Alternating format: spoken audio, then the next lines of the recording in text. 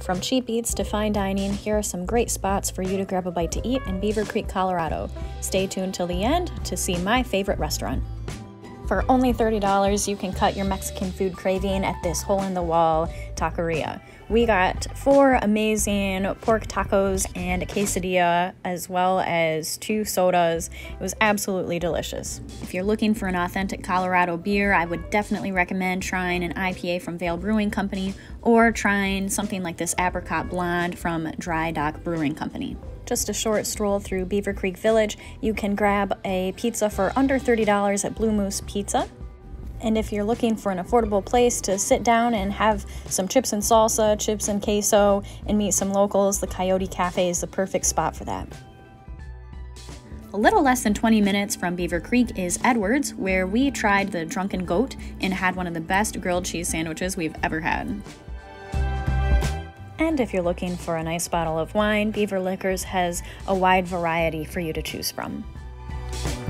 Hello everybody! So I am in Avon, Colorado right now, and I just want to let you know I found the best restaurant in all of Colorado. I can say that now because I've only been to one city so far, but this is what I want to call luxury undercover restaurant.